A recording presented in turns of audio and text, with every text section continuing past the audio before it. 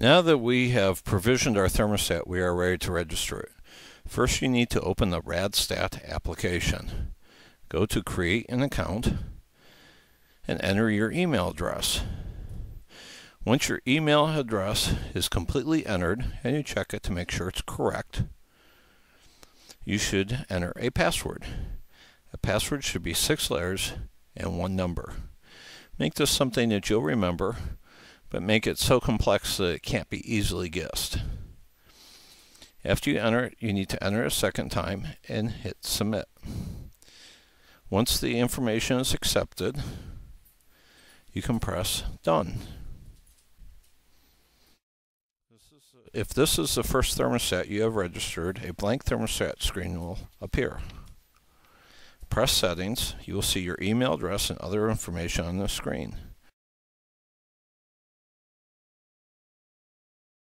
You then want to press Manage Devices.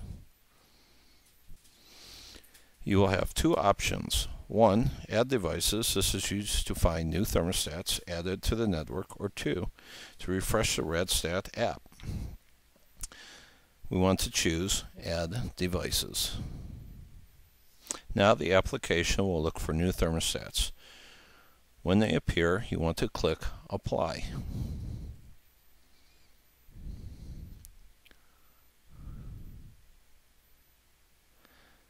Once it has been applied, you go ahead and click the back. You'll now see information about the new thermostat. You can change the information, such as the thermostat name, to something that will make it easier for you to remember.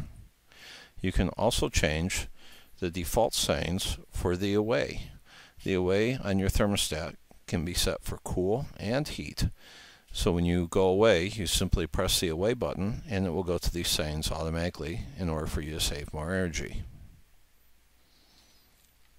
When completed with this screen, press the back. Now press back again to return to the main screen.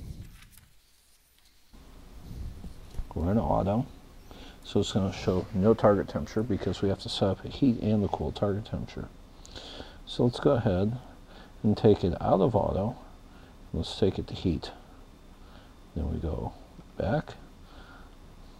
And we see we're in heat, and our target temperature is 62 in heat. And so simply by going ahead and moving it up, let's say we're going to take it to 70. And now it shows our target temperature at 70. Shows our room temperature 69.5 or 69. If I went and I hit the house to away, it'll show our target is 68 because that's what we set it for. So push it again, that's our home setting.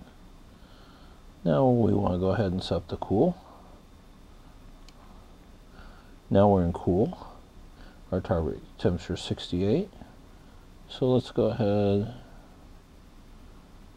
and let's take it down to 64. And it's going to show our target 64. And we're at 69. Well, that's a little too cool. So we're going to run it up to 72.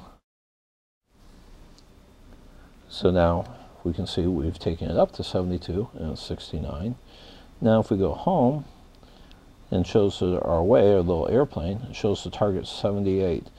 Usually have your target temperature at least 4 degrees off for your away to save energy from where it's comfortable for you. Because when you're away, obviously, you don't want your pipes to freeze or the house to overheat, but it doesn't have to be comfortable for you.